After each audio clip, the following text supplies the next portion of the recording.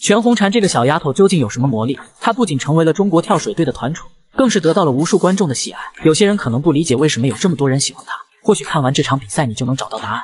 2023年10月3日的下午，在杭州奥体中心游泳馆内，一场令无数观众期盼已久的女子10米台的对决即将到来。所有人都早早的来到了现场，或是等候在电视机前，只为了一睹两位王者的风采。没错，他们就是打遍天下无敌手的王炸组合。广东之光全红婵和上海之光陈芋汐，俩小姑娘每一次的对决都会让无数观众为之倾倒。她们互相激励，互相成长，贡献出了太多令人血脉喷张的极限对轰。那么接下来，请大家集中注意力，搬好自己的小板凳，准备好啤酒、花生、瓜子饮料，我们一起看全红婵和陈芋汐在杭州亚运会的巅峰对决。首先来几位外国选手助兴，迎面走来的是马来西亚选手潘德莱拉，第一跳选择 107B 难度系数 3.0。哎呦我去！这开局就是暴击啊！马来西亚队化身气氛组，第一跳用激荡的水花让现场观众嗨了起来，果断奖励57.00分。接下来出场的是思密达选手，第一跳选择 405B 难度系数 2.8。身为炸鱼种子选手的思密达队怎能让别人抢了风头？紧接着用一记泰山压顶对着水面猛攻，澎湃的水花就是他们炸鱼的勋章。裁判果断送上50.40分。下面同样是我们的老熟人，八个选手的第一跳选择 405B 难度系数 2.8。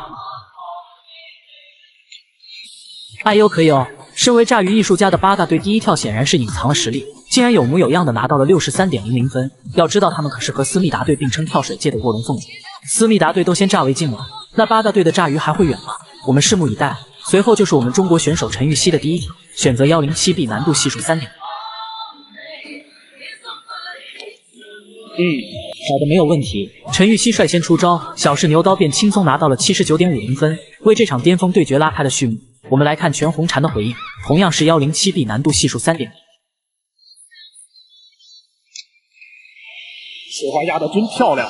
我的天呐，今天全红婵这么兴奋吗？开局就上演了水花消失术，引起了观众们的阵阵惊呼。很明显，开局全红婵的状态更胜一筹，以85.50分的第一跳力压陈芋汐，抢占了第一的位置。我们接着看第二轮的比赛，马来西亚选手的第二跳选择 205B 难度系数 2.9。不错不错，马来西亚选手不愧是经验丰富的老将，第一跳的失误并没有影响到他的心态，这一轮找到状态如愿的拿到了66.70分。思密达选手的第二跳选择 107B 难度系数 3.0。组的状态其实关系并不是很大。思密达队继续在炸鱼的道路上发光发热，用澎湃的水花为大家防暑降温，最后拿到了54.00分。八个选手的第二跳选择 107B 难度系数 3.0。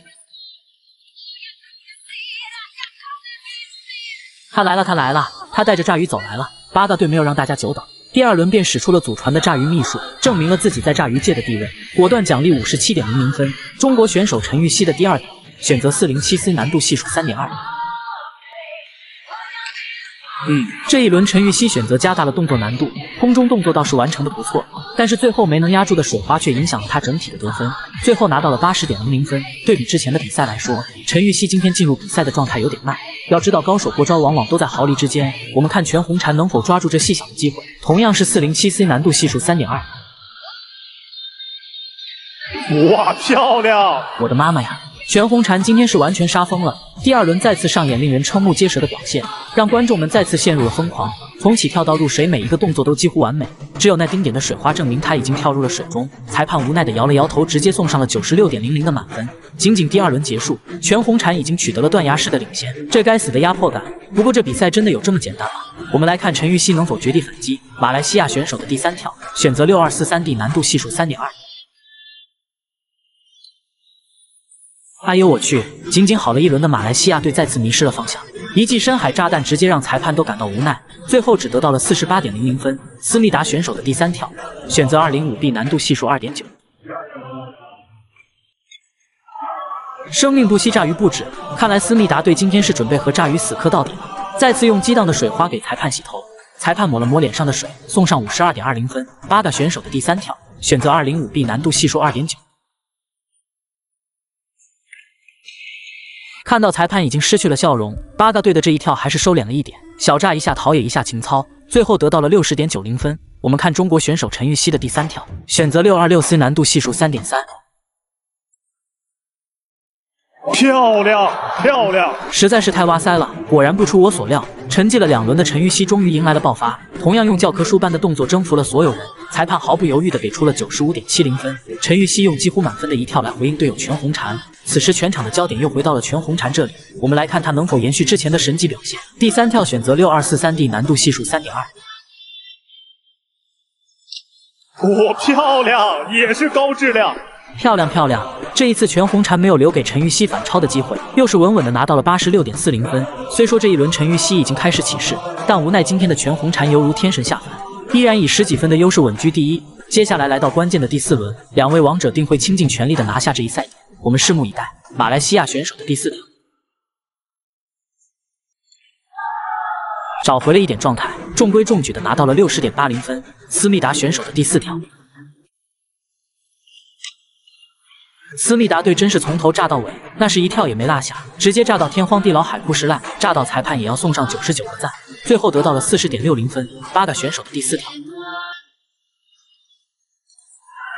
隐忍了一波的8个队终于出手了，这一跳直接炸出了8个的风采，炸出了8个的态度，炸的裁判那是7荤8素，同样送上50.40分。中国选手陈芋汐的第4跳，选择207C 难度系数 3.3。漂亮，精彩啊！太棒了，太棒了！陈芋汐果然打开了战斗模式，这一轮成功拿下了高难度动作207C，展现出了他恐怖的实力。再次用94.05分向着全红婵施压。我们看中国选手全红婵的第4跳，同样是207C 难度系数 3.3。出事了！全红婵的207C 再次出现了波动，最后只得到了75.90分。这比赛顿时变得扑朔迷离了起来，所有人的心都提到了嗓子眼，因为此时全红婵仅仅领先着陈芋汐5分，谁能笑到最后还真不一定。那么接下来还剩最后一跳，2位王者会用什么方式来结束比赛呢？我们平复一下激动的心情，一起来看最后的对决。马来西亚选手的最后一跳。太可惜了，马来西亚队终究还是走上了炸鱼这条不归路，最后以48.00分结束了比赛。思密达选手的最后一天，向前翻腾2周半，转体1周。哎呦呵，最后一跳思密达队终于开了窍，降低了动作难度，稳稳的拿到了58.00分。8个选手的最后一跳，最后时刻8个队依然坚持在炸鱼的岗位上，果断奖励48.00分，感谢你们为炸鱼事业做出的贡献。好了，玩归玩，闹归闹，接下来就要进入到比赛的关键时刻了。来自中国跳水梦之队2位王者最后的决战。首先看陈芋汐的最后一跳，选择5253B 难度系数 3.2。漂亮，漂亮！跑得非常的 nice， 关键时刻陈芋汐展现出了大将风范，顶住了压力，稳稳的拿到了86.40分，成功将难题抛给了队友全红婵。我们来看全红婵这一次能否把握住机会，她的这一跳同样是5253B 难度系数 3.2， 大家屏住呼吸，千万不要眨眼。非常精彩的一跳，哇塞哇塞，实在是太哇塞了！这一次全红婵卸下了所有的包袱，将注意力全部都放在了动作质量上，再次用华丽又精准的动作打动了裁判的芳心。裁判大手一挥，直接给出94.40的高分。最终全红婵以3分的优势战胜了队友陈芋汐，拿下了这场巅峰对决，拿到了自己的首枚亚运会金牌。而比赛结束后，或许是对自己今天的表现不满意，陈芋汐躲在角落流下了自责的泪水，而全红婵则是全程陪伴，蹲在一旁不停地安慰着陈芋汐。或许这就是这么多人喜欢全红婵的原因。台上她是傲视全场的王者，台下的她只是一个可爱率真的小妹妹。视频的最后，让我们为2位小姑娘鼓掌点赞，你们都是最棒的。好了，本期视频就到这里，我们下期再见。我就想问一句，这个世界还有谁能阻挡这2个小姑娘吗？刚刚才在福冈世锦赛拿到金牌的王炸组合，这一次在德国跳水世界杯总决赛中，全红婵和陈芋汐再次用绝对实力告诉了全世界，这是属于他们的时代。2023年8月5日，坐标德国柏林欧罗巴体育馆内，一场代表着国际跳水最高水平的比赛将在此举行。它就是2023年跳水世界杯女双10米台的决赛。此刻全世界的焦点都聚集于此，不是因为这场比赛有多么激烈，而是因为大家都想一睹2位王者的风采。他们就是来自上海的陈芋汐和来自广东的全红婵，代表着这个星球上跳水的最高水平。即便此次进入决赛的外国选手实力都不俗，可面对中国队的王炸组合，外国选手都心知肚明，这次又要努力的争夺银牌了。那么接下来闲话不多说，我们一起来看王炸组合来降维打击。首先登场的是美国选手。美国队不愧是气氛组的，用炸鱼一跳瞬间把场子热了起来，最后得到了43.80分。接下来是加拿大选手的第一跳，最后得到了46.80分，德国选手的第一条。经过几场大赛的磨合后，德国这对组合默契度越来越高，这一跳得到了49.20分。我们来看英国选手的第一跳，最后得到了48.60分。下面就是中国选手的第一跳。太无解了！前2轮的规定动作对于王炸组合来说简直没有任何难度，这一跳轻松拿到了54.60分。第一轮中国队就取得了领先的优势，进入第2轮，美国气氛组的第2跳。相对于其他几个国家来说，美国队的技术还是非常粗糙的，这一跳只拿到了43.20分。加拿大选手的第2跳还不错哦，加拿大选手的这一跳顺利的拿到了49.20分。德国选手的第2跳最后得到了48.00分。英国选手的第2跳最后也得到了47.40分。我们来看王炸组合的第2跳。虽然这2轮的动作难度并不高，但从慢镜头回放还是很明显的看出，中国队的动作质量真的是独一档的存在，每一个环节都如同机器一般精准。这一跳同样拿到了53.40分。2轮战罢，中国队没有悬念的稳居第一，可第2名的争夺可是相当热闹，不仅仅是观众，就连全红婵和陈芋汐也在现场吃起了瓜。这一次到底哪个国家可以拿到银牌呢？我们拭目以待。美国气氛组的第3跳，选择 107B 难度系数 3.0。远在菲律宾的兄弟看到美国队的这一跳后，露出了欣慰的笑容。裁判果断奖励美国队59.40分，多1分都怕他们骄傲。加拿大选手的第3跳，选择 407C 难度系数 3.2。加拿大选手也是不甘寂寞，用这一跳来致敬菲律宾炸鱼天团，最后得到了59.52分。德国选手的第3跳，选择 407C 难度系数 3.2。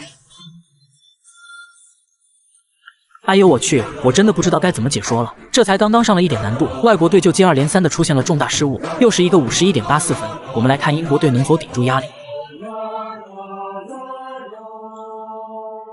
这一跳拿到了60.30分，也只能说是矮子中拔将军了。让我们赶紧看看中国选手的表现来压压惊，不然我高血压都要犯了。王炸组合的第3跳，选择 107B 难度系数 3.0。简直太解压了！我们中国选手的动作真的就和艺术一般，让人看得赏心悦目。最后以 81.00 的单跳得分，王炸组合继续扩大分差，来到关键的第4轮，美国选手的第4跳，选择 407C 难度系数 3.2。这个空中动作简直是灾难级别的，最后得到了 64.32分。加拿大选手的第4跳，选择 207C 难度系数 3.3。最后得到了 63.36分。德国选手的第4跳，选择 107B 难度系数 3.0。最后得到了 55.80分。英国选手的第4跳，选择 407C 难度系数 3.2。最后得到了 65.28分。中国选手的第4跳，选择 407C 难度系数 3.2。我的妈呀，这一跳真的犹如一根银针掉入了水中，不仅水花小，就连声音都几乎听不到，真的太恐怖了。怪不得外国队都认为他们俩会魔法。在顺利拿到 88.32分后，中国队已经领先第2名英国队将近60分之多。此时金牌显然没有任何悬念，但是大家依然非常期待这2位王者还会带来怎样极致的表演，以及哪个国家有幸可以在中国队的手下斩获这枚宝贵的银牌呢？让我们进入最后的对决，美国选手的最后一跳。最后得到了 64.32分。加拿大选手的最后一跳，最后得到了 69.12分。德国选手的最后一跳，最后得到了 65.28分。英国选手的最后一跳，最后得到了 64.32分。接下来就是本场比赛最精彩的时刻，中国选手全红婵和陈芋汐的最后一跳，让我们屏住呼吸，千万不要眨眼。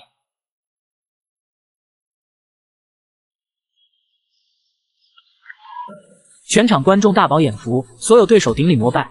王炸组合用梦幻般的最后一跳为本场比赛画上了句号，最后得到了 85.44分，以 362.76的总分轻松夺冠。让我们为全红婵和陈芋汐送上大大的赞，你们是最棒的。